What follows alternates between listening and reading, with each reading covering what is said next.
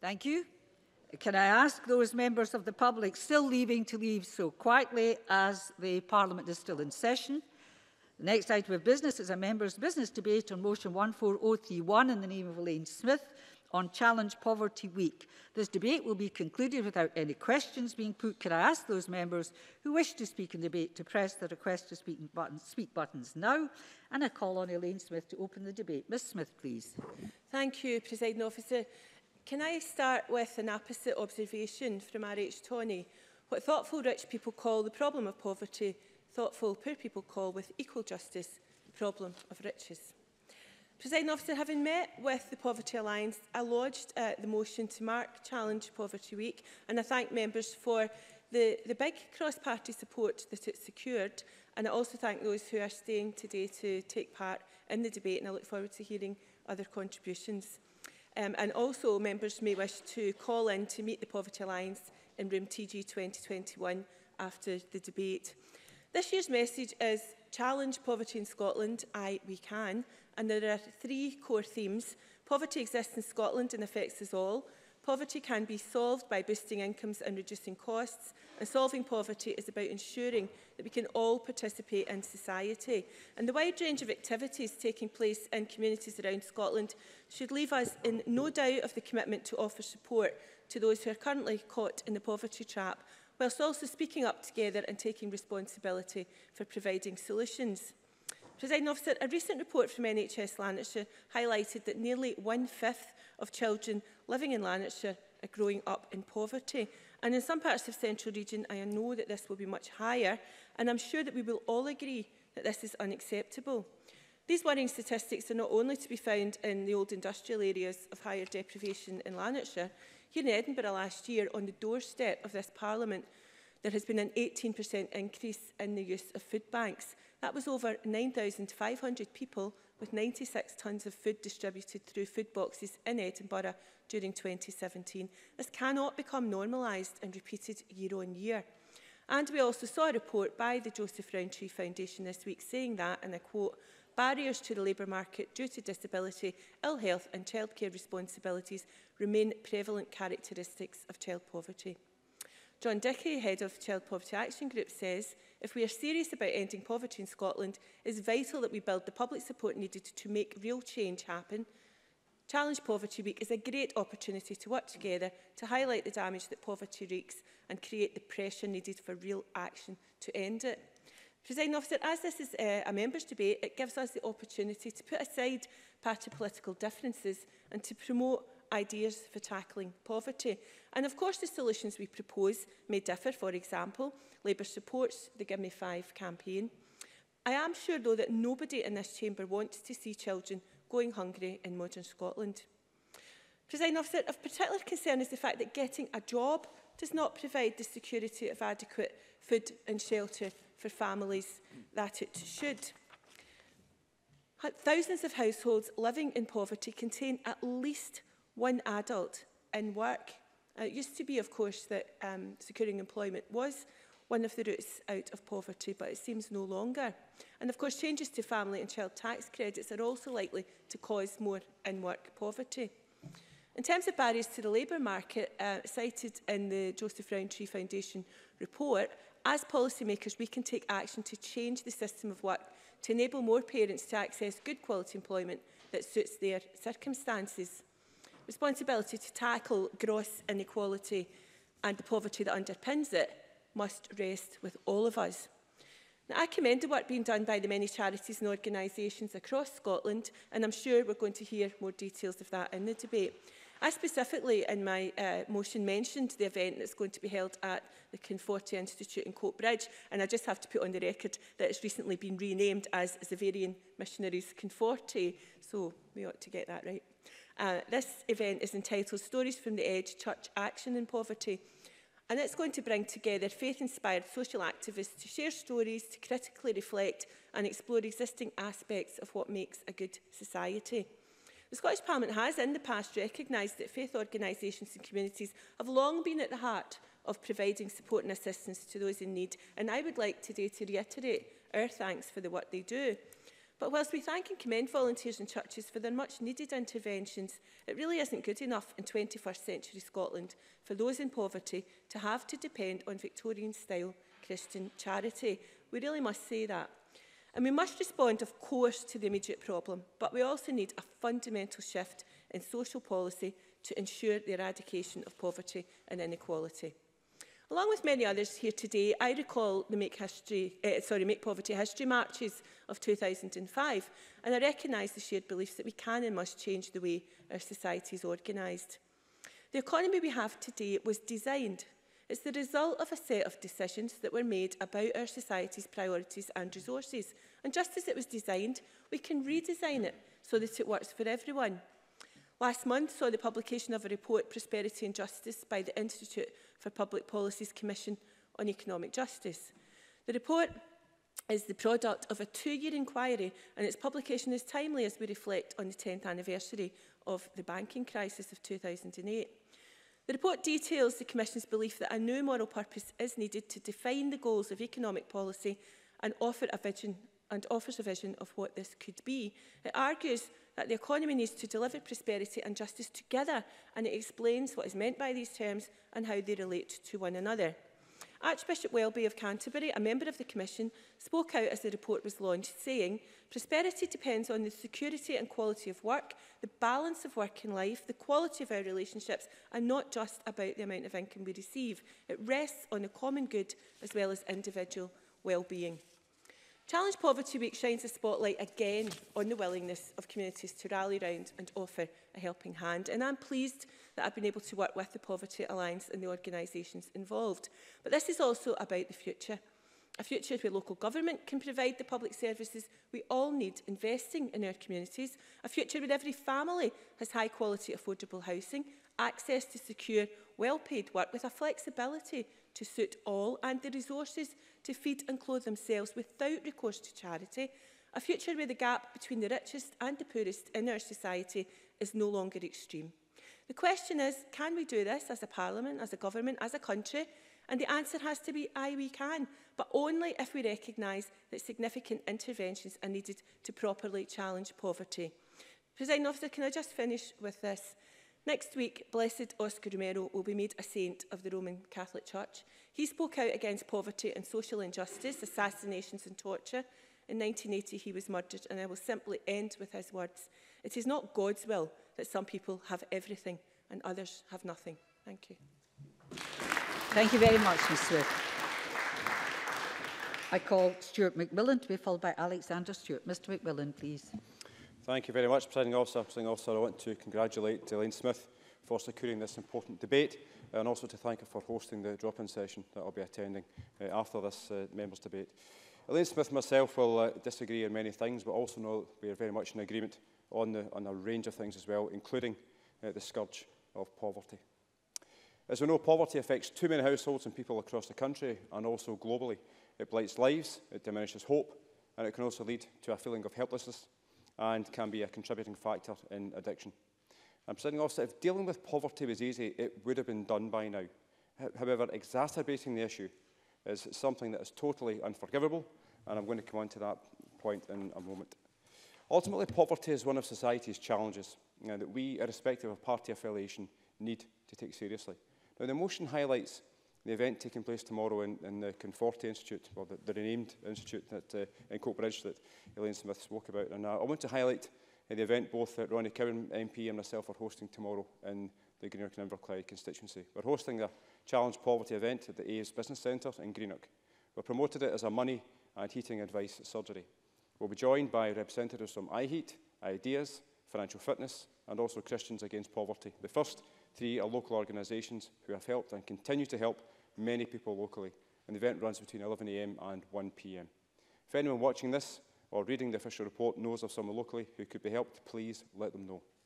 Presiding Officer, I want to thank the organisations who have provided briefings for today's debate. And to some people, the figures might be just numbers on a sheet of paper, but in reality, these are people's lives that are being challenged every single day. Now, according to the Poverty Alliance briefing, and I quote, 1 million people living in the grip of poverty, including 230,000 children. 65% of all children living in poverty live in working households, and 59% of all working-age adults living in poverty live in working households. And according to Oxfam, and I quote, some 8% of adults experienced food insecurity in 2017, defined as being worried they would run out of food due to a lack of money or resources. In our most deprived areas, this figure is 18%, and 1 in 10 people are reported running out of food over a 12-month period. Presiding Officer, what kind of society thinks it's fine for people to worry about eating? And what kind of society thinks it's fine for parents to worry about how they're going to feed their kids? And I've spoken before about food banks in this chamber. In fact, I led the first members' debate on the issue. But the situation has got worse. Now, my office is a food bank collection point. I help the food bank and I'm in regular communication with representatives from it. And during the summer, I spent a few hours at the Inverclyde Food Bank, and I put out an appeal because they were running out of food. And last night on Twitter, we were informed once again that they were running out of food.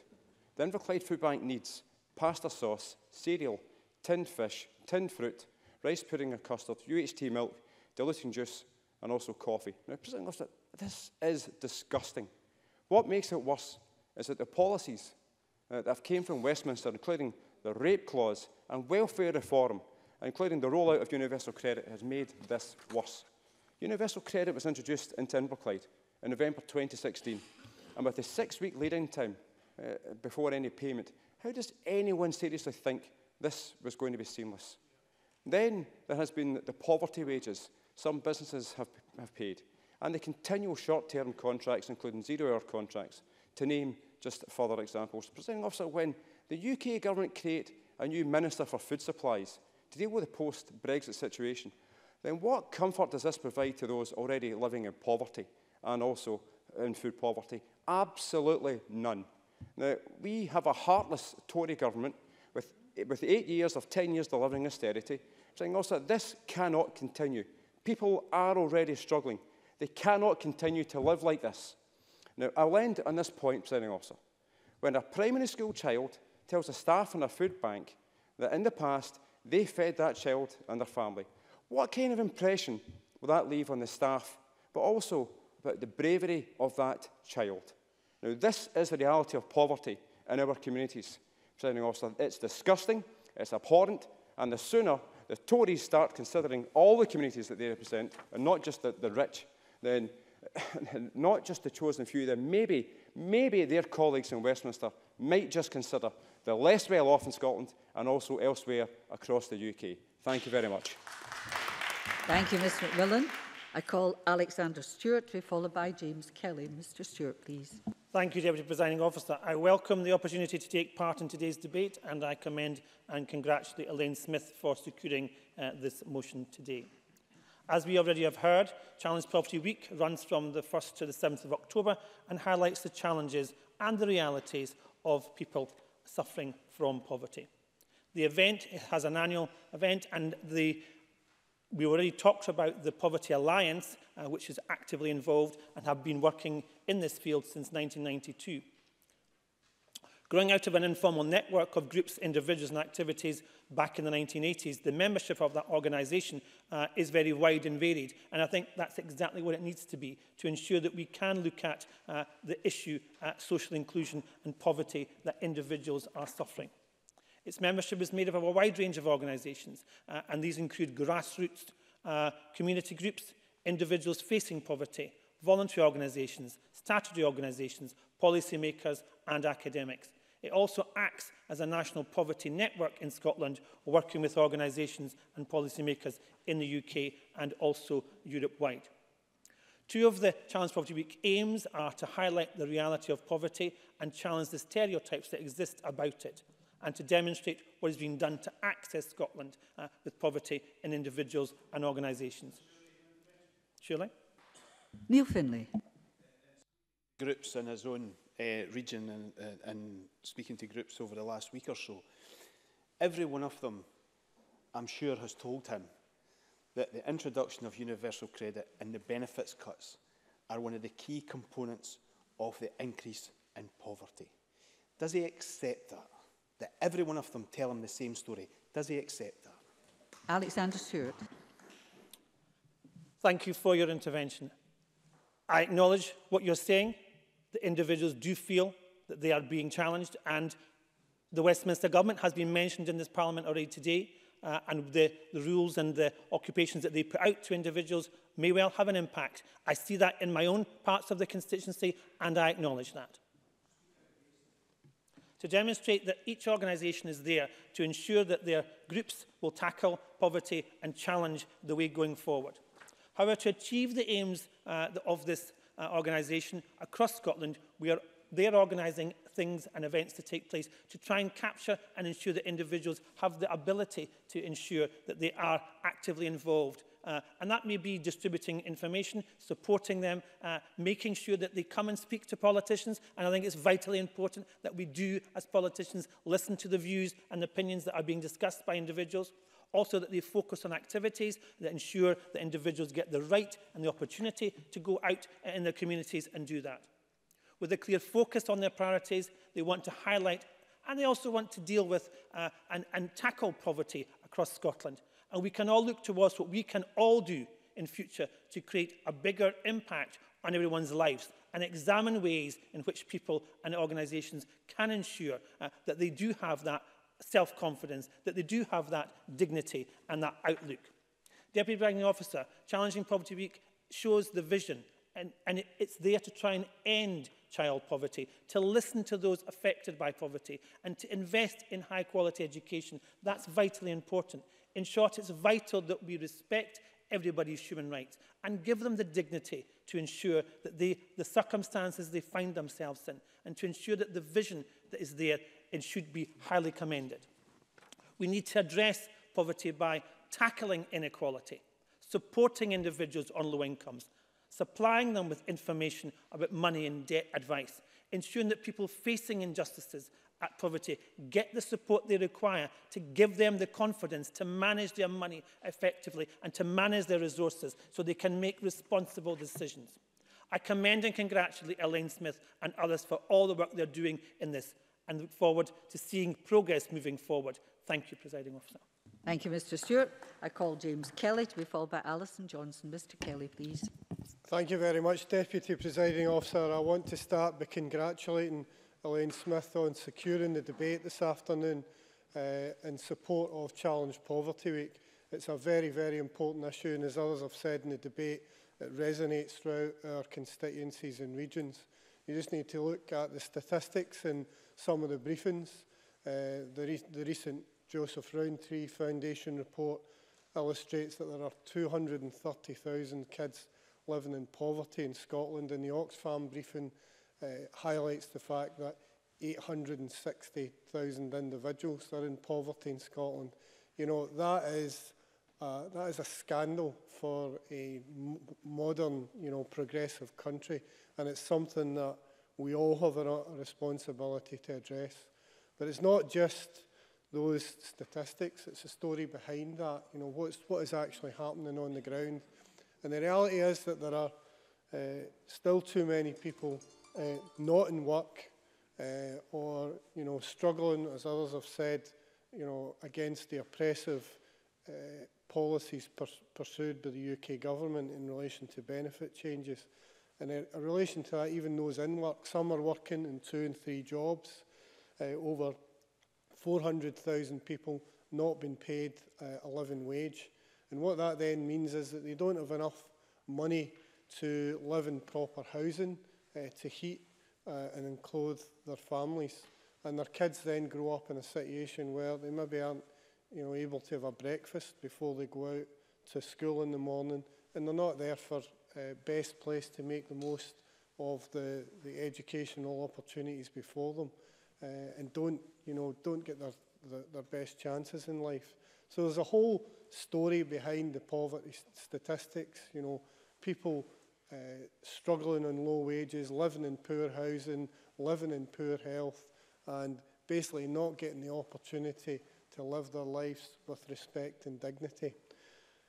And there's a challenge to all of us in fighting against that. I want to illustrate the work of one local group in Whitlaburn. I visited the Whitlaburn Resource Centre earlier this week as part of Challenge Poverty Week to look at the work of the Whitlaburn hub, and I spoke to Fiona Boyle there.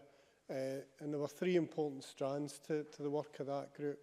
They've basically got an IT facility which allows people who are out of work to come to the hub and to get advice about their skills, to get advice about building their CVs, also to use IT facilities and get training in that to access what they need in terms of building CVs.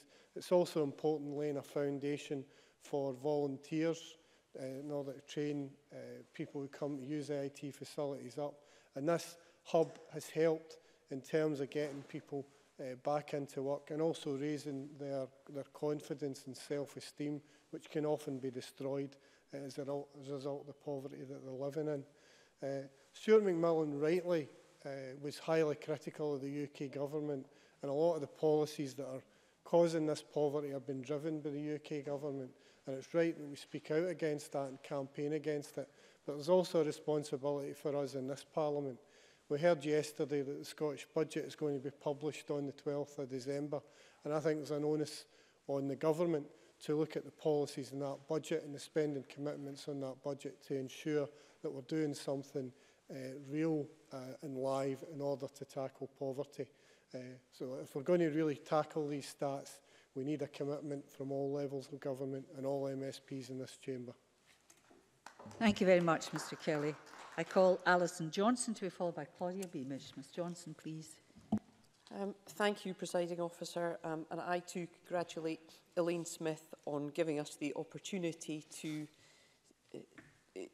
to really try to begin to make more of a difference in this Challenge Poverty Week. And I'd like to thank all of those organisations who have provided us with briefings today. Elaine Smith noted in her speech that members' business shouldn't be as confrontational, perhaps, as other debates, but I really do find it very difficult to contribute today without noting the context in which this debate takes place.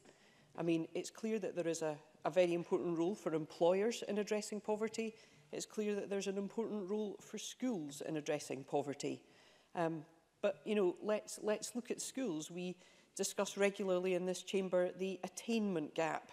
And quite frankly, it is simply impossible to reduce that educational attainment gap if we don't reduce the gap that is caused by poverty. You know, how can you possibly do your best at school if you haven't had, you know, decent meals the night before, if your parents haven't had enough time to do your homework with you because they've been busy at their second or perhaps third job of that day, and that job isn't one that pays enough. So there is a role for all of us in this, absolutely. Elaine Smith. I thank the member very much for taking an intervention. I wonder if you should also recognise that holiday hunger is an issue, and schemes like Food 365 in North Lanarkshire help with that as well.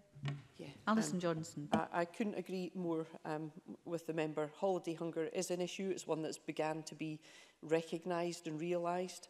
I mean, you can only imagine how some families feel, you know, faced with a 6 or 7 week school holiday when perhaps that meal at school's been the one hot meal of the day, or perhaps the only meal of the day. So, you know, this recognition is really welcome.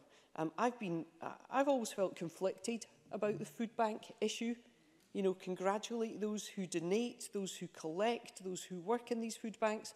But the fact that this has become a normal part of life in this country is, you know, I think it's a matter of huge concern, and it's one we really need to seek to address. Nobody should have to go to a food bank. People should have enough money in their pocket to be able to go with their family and choose the food they want. And, you know, Stuart McMillan picked up on the emails that we do receive as parliamentarians, letting us know what food banks are running short of. And are these really the foods that we would be recommending, you know, when we look at becoming a good food nation? I think all too often not. They're tinned. You know, they're not.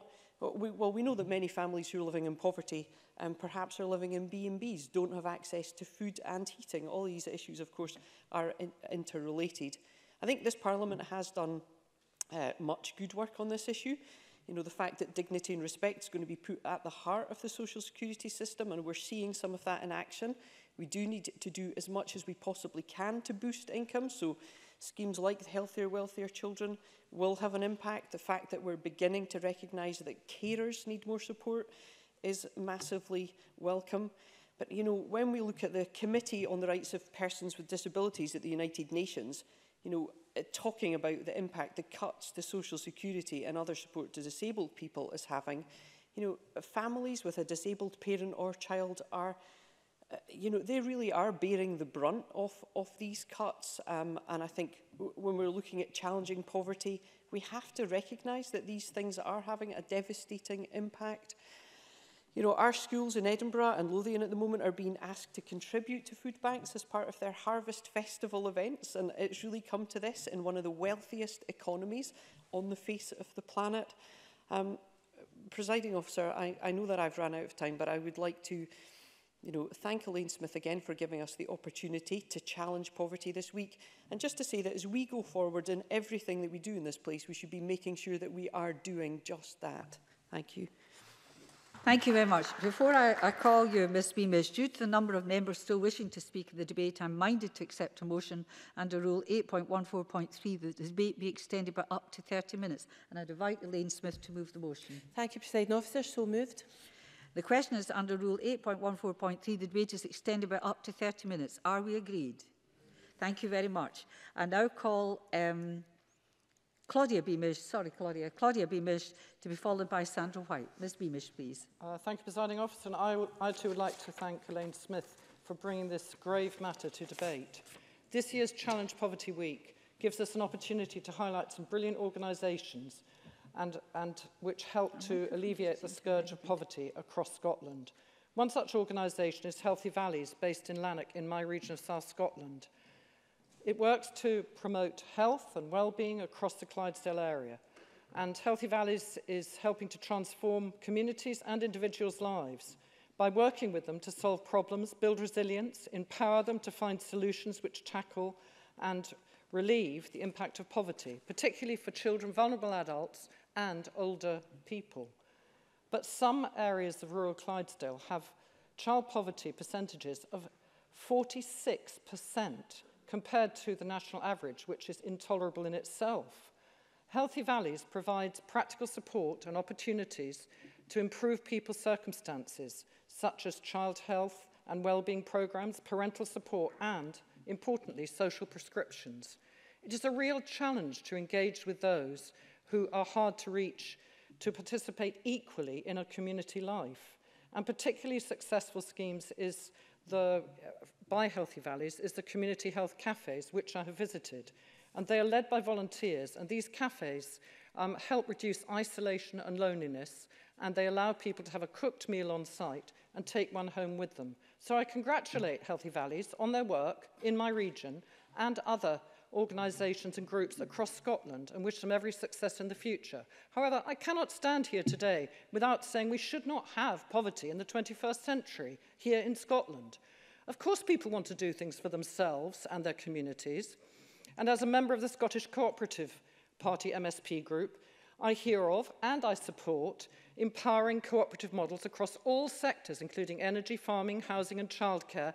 And indeed, last week, in the cross-party group, which my colleague James Kelly convenes, for co-ops, there was a student co-op organisation here in Edinburgh, which is successfully bucking the trend of rip-off rents by private student landlords. However, zero-hours contracts, in-work poverty, child poverty are systemic in our society, and tax cuts for the rich and benefit cuts for the most vulnerable are a stark legacy of Tory rule, and that should not be ducked by Tories here in Scotland as well.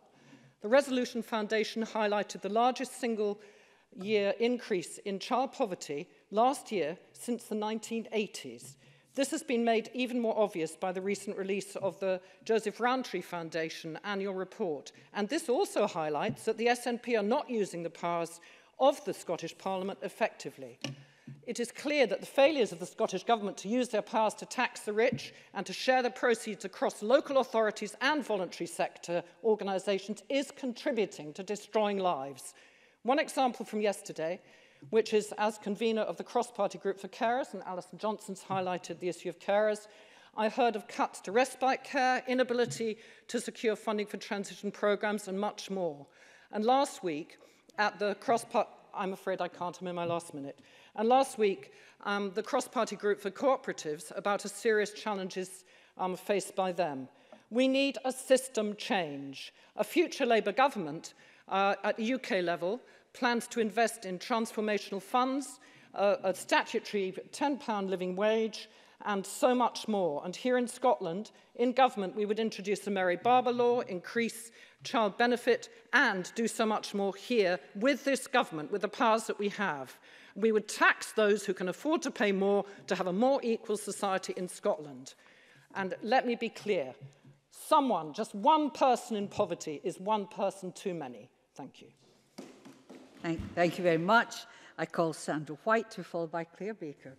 Thank you very much, Presiding Officer. Can I also thank Elaine Smith and congratulate Elaine for securing this debate.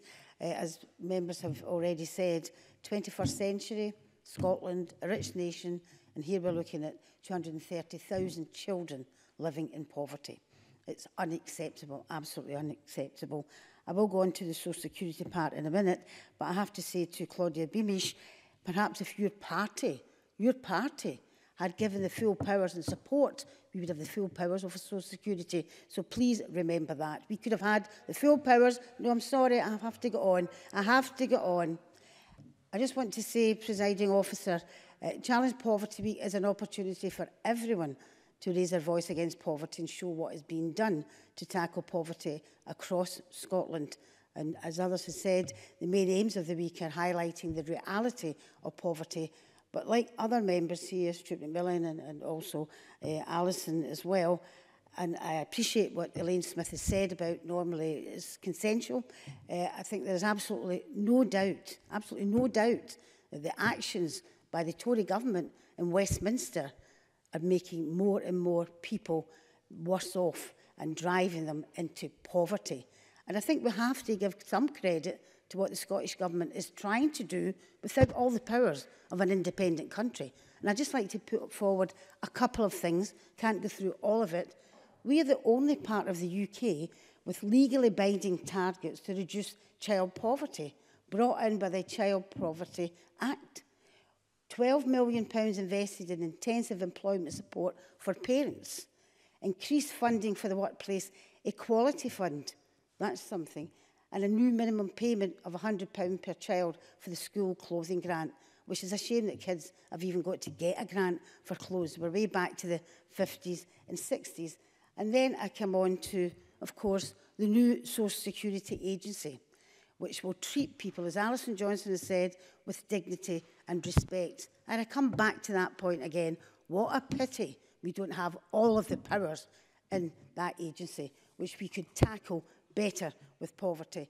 Now, we're talking about perhaps things that's going to be happen. Well, tomorrow in my constituency, myself and Patrick Grady, MP, are putting together and holding in the eve of universal credit. We're having a roadshow on universal credit because it comes into my constituency in Partick this month and it covers some of Patrick Grady's MP's area too. And it's not just us that will be there, there'll be community groups, but there'll also be people there from CAB and the DWP to hopefully give advice to people. And it's been said, even by Dave Stewart, the Conservatives, that yes, our post bag is full. And we see people every other day in our constituencies who are suffering the cuts through universal credit. And I want to go to another aspect which is happening in my constituency also, and that's the Refugee Survival Trust. And they're taking part in Challenge Poverty Week in the Kelvin Hall next week. Now, a lot of people don't take that into account, but poverty and destitution are issues that affect every part of society, and its impact falls pretty disproportionately when it comes to refugees and asylum seekers also. It's pretty precarious position that they find themselves in. So I'm really pleased that the Refugee Survival Trust is holding this to give information to these people who are absolutely becoming destitute, really sleeping in the streets as well, and impoverished as well. So, Presiding Officer, we must all strive to end poverty, but it's a disgrace that it's happening in Scotland in the 21st century. Thank you very much, Presiding Officer. Thank you, Ms White. I call Claire Baker to be followed by Neil Findlay. Ms Baker, please.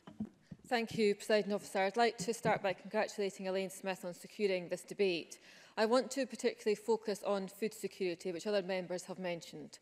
It is a disgrace that in recognising modern-day poverty in Scotland and across the UK, food security is an almost accepted part of poverty. When food banks first opened, there was a degree of shock that people couldn't afford food, that it was immoral for people to have to access a charity in order to feed themselves. In 2011, when I first went to talk to a food bank, I had to go up to Dundee because there was none in Fife at that time. There are now 8 in Fife, run by and supported by volunteers who are working really hard day in, day out to try and support the needs of their communities. So food banks are now an important part of our support infrastructure, but they often struggle to meet demand. Kirkcaldy Food Bank is having to spend at least £8,000 a month to supplement their donations. And research from Fife Council suggests there are at least 24,000 adults living in food insecure households in Fife, though this is thought to be an underestimation. The drivers for this are identified as changes to the welfare system, rising living costs, job insecurity and continuing low wages. The Scottish Health Survey was published last week and for the first time included a question on food insecurity. It revealed that 8% of adults experienced food insecurity in 2017. This figure rose to 21% for single parents. And in amongst concerns over food shortages, there's also the issue of the quality of food that people on low incomes are able to access. And the recent Food Foundation report highlights that the poorest fifth of families would have to spend 40% of their income, their weekly income, on food if they were to meet the government's healthy living advice targets. So prior to the school summer holidays, I wrote to the local authorities in my region to ask them what they were doing to plan to address the issue of holiday hunger. Children who receive free school meals, and in some schools they also get a breakfast, don't get this support during the holidays. And we also know that parents will often not eat in the holidays so they can provide for their children. There were different responses. Clackmannanshire Council were not preparing any support, reporting that they'd previously run a pilot that had resulted in a lot of food waste, but they would explore options for next summer. The other local authorities, Stirling, Perth and Kinross and Fife, were running a variety of targeted schemes which were referral-based and built around a programme of activities with meals. I recognise the efforts that are being made, but also recognise the scale of the demand.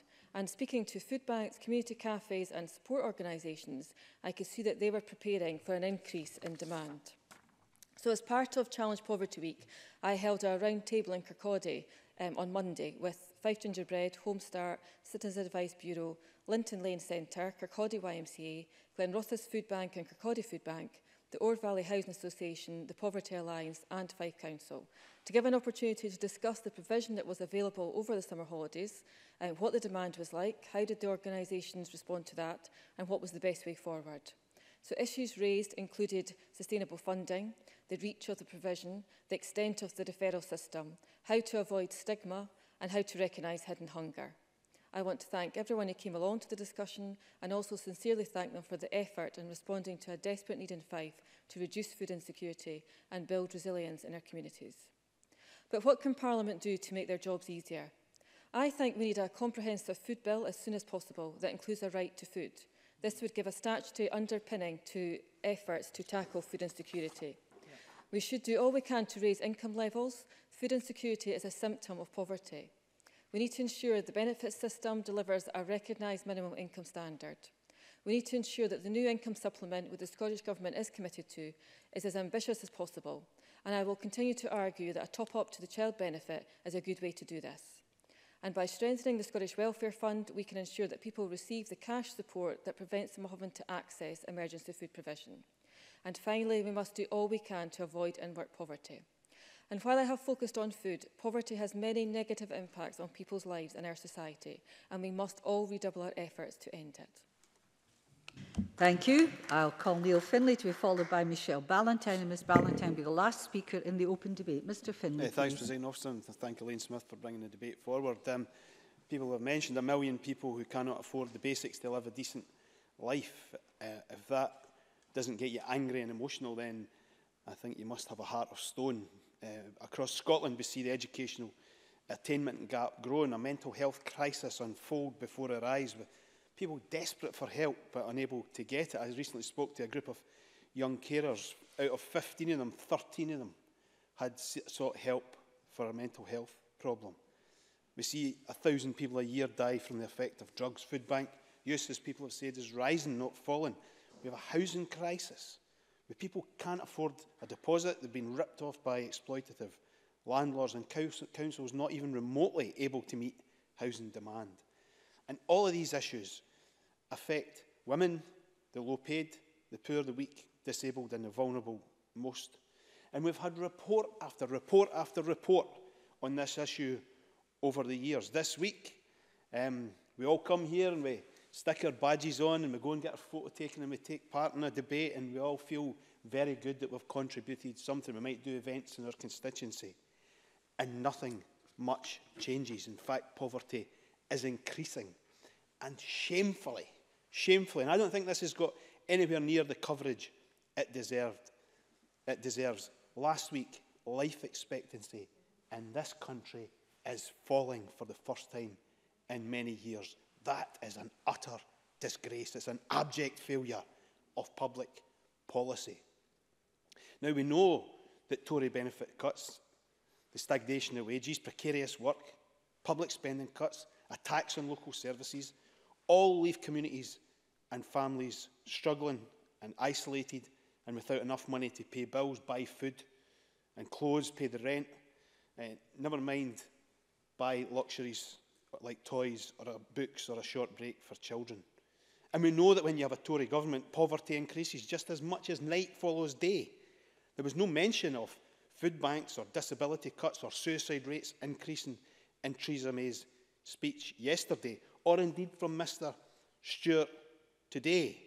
You know, don't give us compassion today about the extent of poverty in Scotland, while cheering the very people who are causing that yesterday in that speech.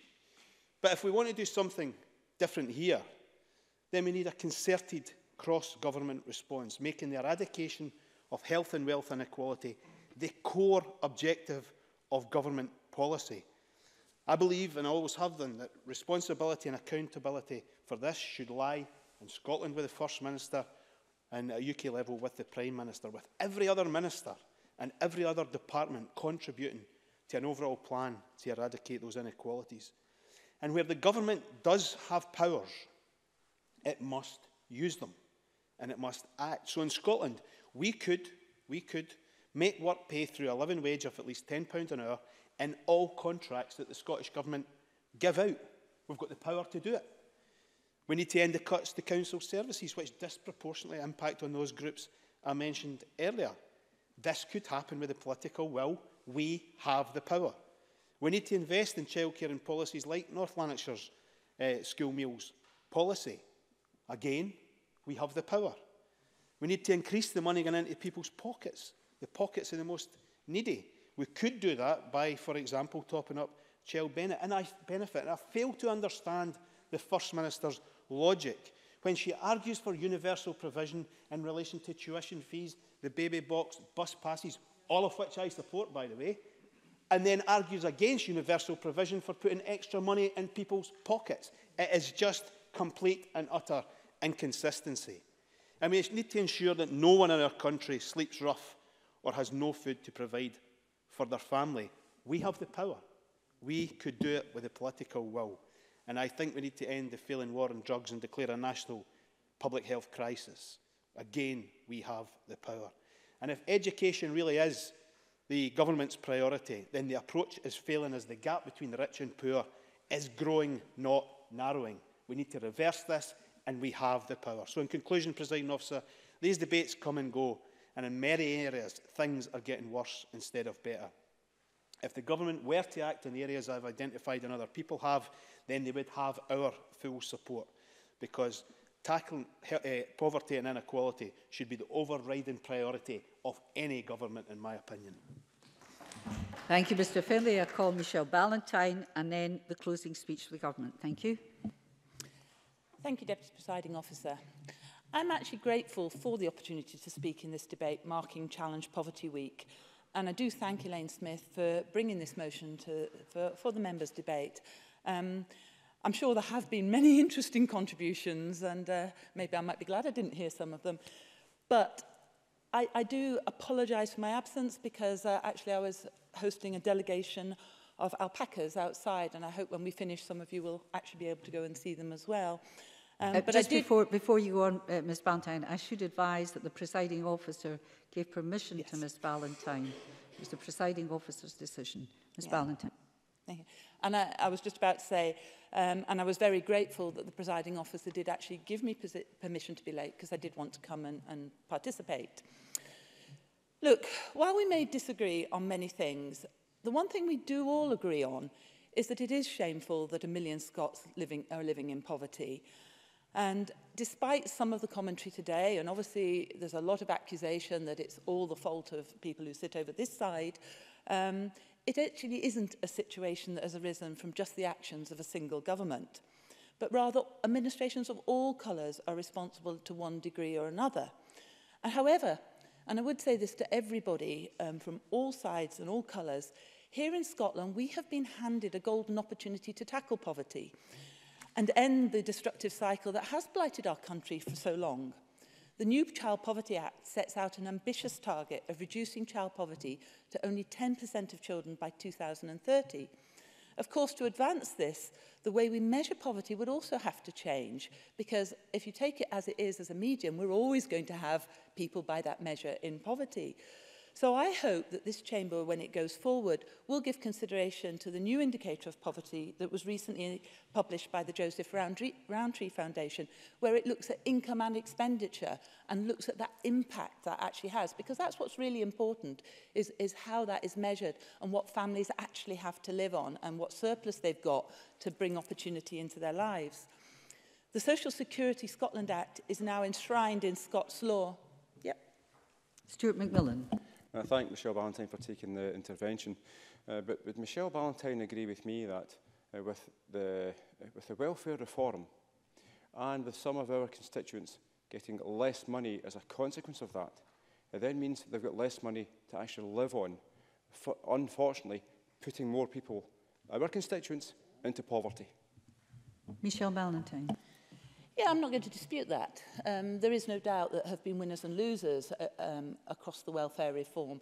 And I think that's something that everybody's monitoring at the moment, and everybody's looking at where the impacts are, whether those are right, whether they're wrong, and what needs to be adjusted to actually do it. And it would be utterly wrong to say that the UK government isn't looking at that too, because they are. They are monitoring it, and you can already see that they've been making changes and adjustments. This is a radical change to the way welfare is delivered. And we have to make sure that it is being altered and adjusted and made fit for purpose, so that all people can look at it, and whilst they might not always agree with the decisions, that they can say it was fair. And we now in Scotland have a real part in that. As I say, with the new Social Security Scotland Act enshrined in Scots law, and the devolution of 11 benefits, and now we've seen, obviously, Social Security is now open, and I was really pleased to have been and visited on Monday, and I'm going back again to talk to them again. And I think we have to remember that both the Poverty Act and the Social Security gained unanimous support across this chamber. And that's a clear sign that when it comes to poverty, there is a will within these four walls to come together and take decisive action. However, passing legislation is just the beginning. Solving something as complex and deep-rooted as poverty cannot be eliminated by just passing the laws, or indeed by focusing only on social security. And that's why I welcome today's motion. It recognises that the key to lifting people out of economic hardship is by boosting their income and ensuring their participation in society, by providing them with a range of choices and options to build a better life. Now, I've stood in this chamber and made this point before, but I do feel it deserves to be repeated, and I know some other members, since I've come back in, have also done this. You know, we must take a wider, joined-up approach when it comes to poverty. And when this chamber debated the Child Poverty Bill, I made the point then that education and underattainment has been identified as a key contributory driver of child poverty. It restricts the life chances of our young people and prevents them actually breaking the cycle as they go on to be parents themselves. Now, I take Alison Johnston's point that actually it is extremely difficult to be effective in the classroom as a child if you haven't got a full stomach. And those are sort of things that we can address, and there are ways to do it that sit outside of social security as well. And I see I'm having the pen waved at me, so I'm going to lose a bit of my speech. But I just wanted to say that one of the things, very quickly, if you'll allow me some leeway, that actually one of the things myself, and I've spent most of my life working with people in poverty, that's what my professional background is, and I feel really strongly about it, there isn't enough communication between services. The third sector do a phenomenal job. You know, the public sector try their hardest to do a phenomenal job, but the communication between everybody and the joining up of how we approach things from government right the way down to the front line isn't that great at times. And there you must conclude. You've had 6 minutes. Okay. Thank you very much. And now, I have a feeling this isn't a point of order, and if it isn't, I'm cutting you off. You can cut me off if you like. My understanding is if you're not in time for the summing up of a debate and any other one... That isn't a point of order. I said at the beginning... No, please sit down, Ms White. Ms White, don't argue with me. Please sit down. The presiding officer had given advance permission to Ms Ballantyne to not be in here for the start. It's the presiding officer's ruling, and that you must just have to accept. I now take... Eileen Campbell, please, would you sum up, please, on behalf of the Government Cabinet Secretary? Thank you, Presiding Officer. And like others this afternoon, I also thank Elaine Smith for bringing this members' debate forward during Challenge Poverty Week, a chance for Parliament to collectively assert and raise our voices against poverty in Scotland and, in her words, put aside some of the party politics with a focus instead of putting forward ideas. And that should, though, not necessarily come without the appropriate challenge to government and people in power. But the space that has been created today has provided members with an opportunity to consider what more needs to be done to challenge poverty. And to Elaine Smith, I'm appreciative for her providing that space. And I commend the work that she mentioned that is going to be happening in Coatbridge and the storytelling, because I think it's people's stories and those individual stories that are powerful and illustrate the horrifying impact of poverty in Scotland. And this week there have been a number of key poverty publications published during this Poverty Week, including the Scottish Government's annual report on UK government welfare reforms and the Poverty in Scotland 2018 report published by the Joseph Rowntree Foundation, launched also at the Storytelling Centre, again ensuring that people's experiences and their stories are at the forefront of the consideration about what we need to do to challenge poverty. But both those reports highlighted the ongoing UK government austerity and the devastating impact it will be, leading to more families falling into poverty, both those in and out of work, and is forecast to increase child poverty in Scotland. £3.7 billion reduced from the benefit income of people in Scotland by 2021. And those welfare reforms have explicitly focused on reducing benefit generosity towards families with children. And this is affecting the priority families identified in the Scottish Government's Tackling Child Poverty Delivery Plan. For example, over the first year of implementation of the two-child limit, around 3,800 larger families in Scotland saw their incomes reduced by up to £2,780 simply for having more than 2 children. And this situation is only set to worsen year on year. The reform estimated to bring about the biggest reduction in spending in Scotland, around £370 million by 2021, is the benefit freeze. And the Scottish Government has taken action to mitigate the impact of UK government welfare reform policies, including spending an expected £125 million this year alone. But unless the UK Government reverses the reductions made in social security spending, it will be even more challenging for the Government to meet the ambitious targets in the Child Poverty Scotland Act. And we'll be challenging that poverty with one hand tied behind our back. Yep. Michelle Ballantyne. Agreeing that there has been a cut in actual spend in the budget, does the Minister accept there's been an increase in the percentage point of the amount within the whole envelope of government spending in terms of benefits? So it's gone up from 34% to 35% of overall government spend. And does the Minister feel that actually when she talks about mitigation and actually not doing it, that this to some degree is about choices about where you spend money on education or health? Please, it's a short intervention, not another speech. Cabinet Secretary, just a wee minute. Sorry, okay. I know you're desperate to reply. Cabinet Secretary. Thank you. Sorry, Presiding Officer. I'm talking about the mitigation we're having to spend to cope with and cover up and sweep up and clear up the mess that's been left by the UK Government. And unless the Tories accept that, then to be quite frank, it's probably not worth the contributions that you make in this chamber unless you're going to adequately challenge poverty with it and amongst your own party colleagues and at Westminster Government, and perhaps better suited to having meetings with alpacas than thinking about contributing to this debate. Now, this report, however, these reports this week also, however, outline the importance of continued concerted Scottish Government action in this area and need to maintain a strong focus on child poverty across all policy areas.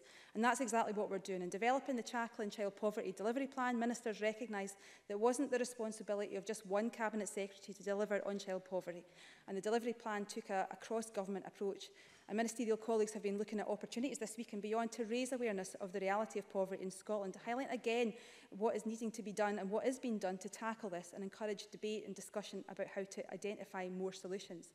And our delivery plan is already making progress and having an impact on a number of areas. We have agreed a new national minimum level of £100 for school clothing grants, which started this academic year, benefiting around 120,000 families this year. Choices that we are making in the here and now to mitigate and help families cope with their poverty. Social Security Scotland made its first payments of the Carers Allowance Supplement in September, putting an extra £442 in carers' pockets. And last month, Fair for You was the first lender to borrow from the £2.5 million Affordable Credit Fund. And the Scottish Government has also invested £1 million in this fund alongside Carnegie and the Joseph Rowntree Foundation to increase choices for people on low incomes and provide genuine alternatives to high-cost credit providers. Neil Findlay. For taking an intervention. I wonder if she could answer a very direct question. Why is it that the baby box, bus pass and tuition fees help people out of poverty, but a £5 a week increase in child benefit wouldn't? We heard Cabinet Secretary. Sorry, President Officer, we heard during the First Minister's questions that what we are wanting to do with the money and resource that we have is to direct and target that in the best and the most appropriate way to lift more children out of poverty. And actually the analysis that we have done of the Give Me 5 campaign, while it's absolutely appropriate that they take forward that campaign and raise rightly the impact that it may have, actually it won't raise as many children from poverty as the income supplement that we're taking forward work on in the here and now to deliver more for children across the country. Mr Findlay. So how is it that then those other policies that I've mentioned do help? Can you tell us how they help, but this wouldn't? Cabinet Secretary.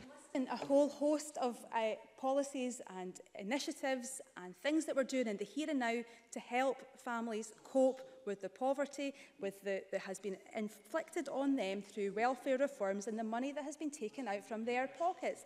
And all of these things contribute to ensuring the well-being of our country. And actually, I think it's quite an important point to recognise that we want to target and direct our funding to impact the most families, the most children across the country. That's the most appropriate way in which we use and target our funds, and to continue to do what we are doing, but continue to do it with one hand behind our back. And again, I think it is probably appropriate to reiterate Sandra White's point. You know, if we want us to really radically transform the society that we live in, then perhaps it's about thinking about what powers do we need here and now to actually impact and transform lives and bring people out of poverty. And again, unless the Labour Party want to think about that, then we're going to get stuck in a crisis of not being able to do things and take forward policies without having to mitigate the impact of decisions taken elsewhere. Can I make a bit of progress, if that's okay? And we're also, again, you know, we're taking forward other things which are around impacting and targeting people who need help most. So the Best Start Pregnancy and Baby Grant, which we're working towards making before Christmas, is now 6 months, going to be delivered 6 months earlier than planned. And we're going to be providing payments to low-income families with £600 on the birth of their first child and £300 on the birth of any subsequent child. And further payments of £250 for each child will be introduced by summer 2019 at key transition points in their life. Again, we're also taking forward work to maintain a focus on poverty and work across all of government, and we've implemented the Fairer Scotland duty, and that asks all public bodies actively to consider how they can reduce inequalities of outcomes caused by disadvantage when making their decisions. And members made comments on other particular issues, and I completely agree with Alison Johnson, Stuart McMillan and Claire Baker about the unacceptability that in a country as prosperous as Scotland that people are struggling to put food on their table. Everyone has a right to food, and people shouldn't be forced to turn to food banks for that. And that's why, again, the programme for government we announced is increasing funding for our Fair Food Fund to provide a dignified response to food insecurity. £2 million of this, £3.5 million funding will focus on supporting for families during the school holidays. And we know that, again, we need radical action in order for us to achieve the ambitious targets that we've set out in the Child Poverty Act. And that's why we have set out our intention to develop a new income supplement which will provide additional financial support for people who are living in poverty, ensuring it tops up the income sufficiently to lift those households out of poverty. And while I can list that suite of actions and policies and strategies to make an impact towards eradicating poverty, there is much more we can and need to do, and we must do if we want to shift the curve in child poverty. And that means ensuring every member of the government recognises their role. That tackling poverty doesn't just mean work by me or Shirley-Ann Somerville, but we work across transport, the economy, work and employment, are maximising the impact of the policies in those areas. That while we work to tackle the social injustice of poverty with a hand tied behind our back, that we continue to exert our influence and take action that we need whilst continuing to mitigate the worst impacts of welfare reform. And while I did hear Alexander Stewart acknowledge the appropriate and pertinent intervention from Neil Findlay, the uncomfortable truth for the Conservative is that acknowledgement won't stop the trauma, the lack of food and the lack of dignity people in Scotland face as a result of welfare reforms. Acknowledgement of that problem won't put food on people's table. And that's why Challenge Poverty Week is important and will continue to be so until we solve this. And that means stopping in-work poverty, where folk work hard and yet cannot get out of the bit, removing the barriers facing people with disability to enter the workplace and reversing the gender pay gap, and being ambitious in our plans to introduce an income supplement. So by preventing poverty, we end the horrifying impact of it felt across our communities. And I don't think anybody in government or anyone across the Parliament will be content by just sticking on a badge or getting a pic or a selfie done to mark this week. The position that I have in this government is a privilege, and with that comes opportunity. And I have to say that with this week and with this opportunity, that we have a chance as a government, as a Parliament, to come together and understand that every week, every day, every week and every year until we see the change we need happen across the country, that will have to drive our effort and our work. And as Elaine Smith, reimagining and creating that good society where everyone has their fair chance to flourish. Thank you, Cabinet Secretary. That concludes the debate, and I suspend this meeting of Parliament until 2:30.